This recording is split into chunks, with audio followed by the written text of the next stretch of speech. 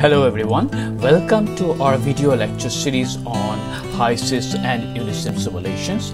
These lecture series have been organized by www.Unitoperation.com, and today we are going to discuss a case study which is mainly a distillation problem using you can use either high-sys or Unisim. Both are approximately almost very much similar, so if you know any one of these you would be able to use the other one. And my name is Shekhar Bhattacharjee.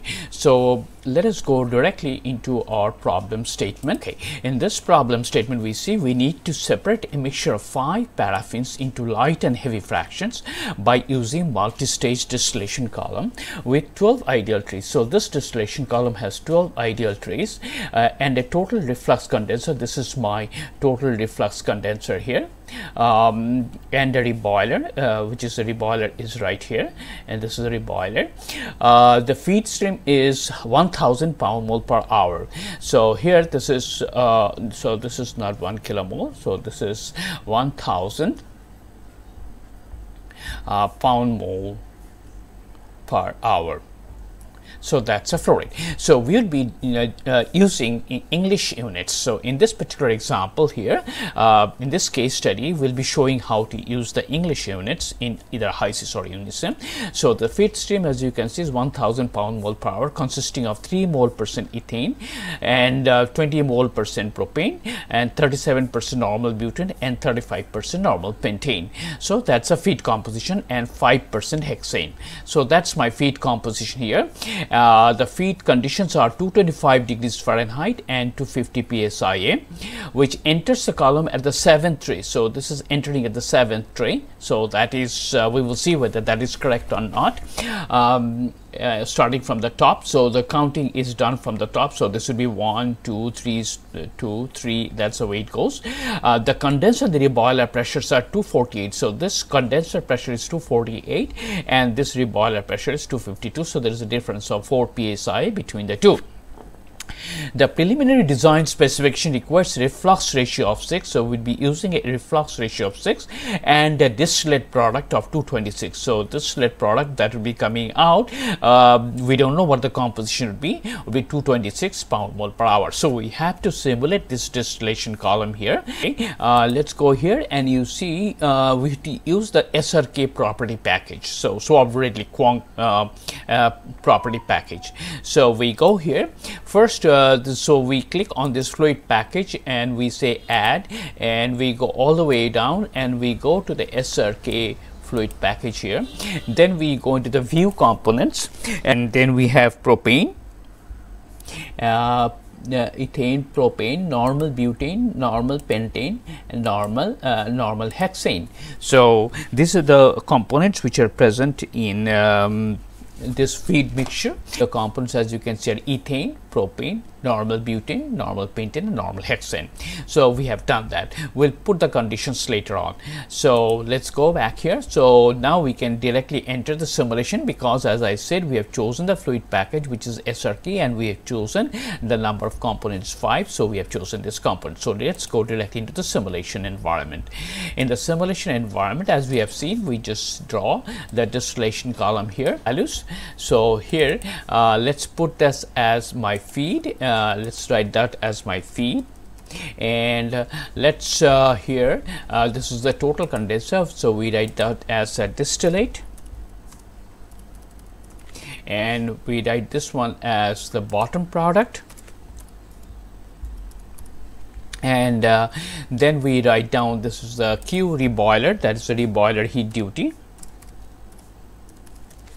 and this is my Q condenser, that's the condenser duty. So once that is done, then we come, so this has been all defined here. So as you can see, this is a total condenser. So we go for, and the stage number will be right from the top. Next we go for the next here, and now we have to put the pressure, and if you remember, the pressures are 248 and 252 psi, and the condenser and the reboiler. So we go here, we put here 248 and we put here 248 psi A. So that has to be 248 psia here, and you have to put here 252 psia here. In fact, you could change the units right up front, so we will show you how to do that. So these are showing kilopascals, but we'll change the units to English units little later. So we go for the next.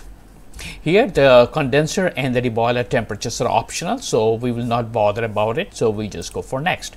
And liquid rate, if you can see here in the problem statement, it says the distillate product rate is 226 pound mole per hour. So we put here, we go here 226, this is kilomole. In fact, if you would have changed the unit right up front, then it would have come, the default would have come as pound mole per hour, but let's do that. So here it is pound mole per hour, and reflux ratio, if you remember here, is 6. So we put here reflux ratio as 6. So that's all the data have been input given in this distillation column. So we click right here. As you can see, this is a light blue, and these streams have been defined. So before we go any further, let's change the unit here. So we go to the preferences, so we go to the variables, and we choose field, and that will be for the English unit. So you will see all the units right now in English units, and we just cross it out. Okay, so let's double click on this one again. All right, now what we need to do is, as you can see, the number of stages here, the number of stages is 12 ideal trays here. Ideal trays, we could put the efficiencies if it is required to. So we put here 12. That's a 12 number of ideal trays, and also if you can see that which enters the column, the 7th tray starting from the top. So we go here and we put here 7th tray. The default should have been 6, but according to the problem, this is 7th tray, and we will see if that really matches the approximate composition of that particular tray or not according to the feed composition. So these have been defined. So now let's go to the worksheet here. In the worksheet, we put the compositions, and we have seen the compositions are already given: 3 mole percent ethane, 20 mole percent propane, 37% normal butane, and 35% normal pentane, and 5% normal hexane. So we just go in and put in these values. Ethane is 0.03, and propane is 0.20, and normal butane is 0.37, and normal pentane is 0.35, and normal hexane is 0.05, and if you put that, we'll check if this is 1.0 or not. So the total mole fraction is equal to 1, so that has been done correctly. So the feed composition has been entered correctly. So let's now go and put the feed conditions here. The feed conditions are 225 degrees Fahrenheit and 250 psia. So you can see that these have all come in English units. So I'll go here and put here 225 degrees Fahrenheit, and we put here that's a feed temperature, and the pressure is 250 psia, and so that's what it is. And we can put the molar flow rate is equal to 1000 pound mole per hour. So that really comes as a default, since we have changed into the field unit, which is basically the English unit. So as you can, the feed conditions have been properly defined. So if that is so, all the data have been given, and let's come here. You see that all the data have been, so this feed has been properly defined. That's why it has turned deep blue. So let's go directly into the simulation here. So what you go, you forget the design, and you just say run. No, the warning column feed stream feed is entering the tower just below the stage pressure, so the pressure is not matching. But okay, we will ignore that, and you said this is the problem has converged. So basically this feed pressure which is coming in does not really match with the exact pressure profile of what we have described here, that is 248 and 252 psia at the condenser and the bottom. But anyway, we ignore that. So basically that's what it does. So it has has already calculated, and the simulation has converged. Let's see what are the compositions here. So these are my distillate composition, which is already given here. And this is my bottom composition here. So as you can see that the light fractions are very little in the bottom fractions, and the light hydrocarbons are mostly or predominantly present in the distillate composition. If you want to see the flow rates, as you see that out of 1000 pound mole per hour, 774 pound mole would be in the bottom and 226 pound mole in the distillate. And then of course you can go for all the parameters here. So we will try to describe and the profiles and everything. So we'll try to discuss that in our future videos. Okay. So with that, let's go to our next problem. In the next problem, it says that here. So I have in my manual, I have given all the details here of the simulation details. In the problem 2, we say subsequent for problem 1, the design is modified such that instead of the preliminary design specification requiring a reflux ratio of 6 and distillate product of 226 pound mole per hour, which we have given in problem number 1, we don't want that. We are modifying, and now we say the design is modified. So the design should be modified to ensure a propane overhead recovery of 190. So we are saying one particular component here, 191 pound mole per hour, and butane recovery of 360 pound mole per hour. So what really does it mean? It means that if you go down the let's go to the distillation column here. So here again, if you can see all the conditions here, the feed conditions, the feed composition, this of course is not this one, this is 1000 pound mole per hour. So that's my flow rate. Otherwise all the feed conditions and feed compositions remain the same. This is at the 7.3, total number 12 traces, exactly as the problem number 1, and the pressure of the condenser and the deboiler remain the same. Reflux ratio, instead reflux ratio is not the specification does not remain anymore. And if you remember that this we mentioned the distillate product rate, that is not valid anymore.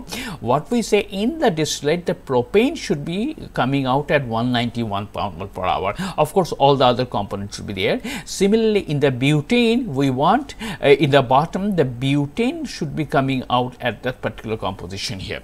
So what will be the conditions, and what will be the condition, and how can you simulate this entire component? So the entire simulation distillation column. So we will show you how to do that. So here we are doing a component recovery. We are mentioning the component flow rate in the distillate and the bottom.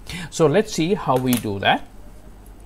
So let's go back to the same distillation column, what we have just now simulated here, and here what you're going to do, you click on this distillation column and you click on this design, and then you go to the specs.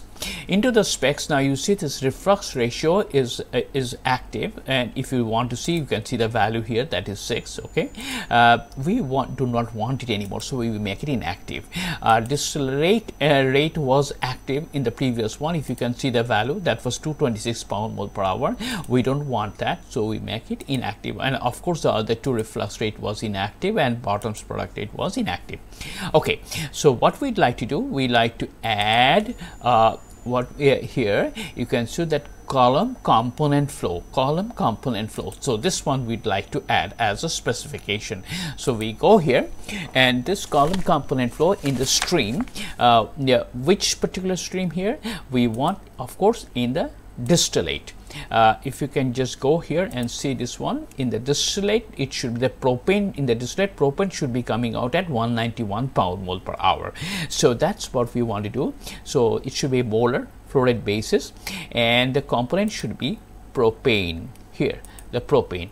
And if you remember what we said, this is 191 pound mole per hour. So we go here and we put the value that should be 191 pound mole per hour. So that's why we have defined this particular requirement. So this is a component flow, and this it should be in the distillate, molar flow rate to be the basis, and propane should be coming out at 191 pound mole per hour. So that's done. Okay, next of course we want to add one more, and that would be another again column component flow, and we say add specification here, one or more specifications. We'll ignore that right now. And what is this one? This one is at the bottom. The butane should be coming out at 365 pound mole per hour. So if you would like to do that, you go here and you say draw would be here bottom of the column, and and this is the molar flow rate basis, and this component will be butane. So this is normal butane, okay, and this should be 365 pound mole per hour. Okay, so if that is so, let's cross it out. Okay, now you would like to make this component flow as active, which is right here. Another component flow too, this one is active, and these of course are the two which you have right now defined. This is 365 for the butane, and this is, if you want to view, this is 191 for the propane in the top, and the others of course remain inactive here. So that's how we do it, and as I mentioned before, that the degrees of freedom is 2, so you have defined that. So once you have defined that, so let's go for the reset, and then you say run, and automatically you see this has converged. So let us go into see in the worksheet here, and in the worksheet you can see this is again 1000 and 774 pound mole per hour would be your bottom flow rate, and distillate product will be 225 pound mole per hour.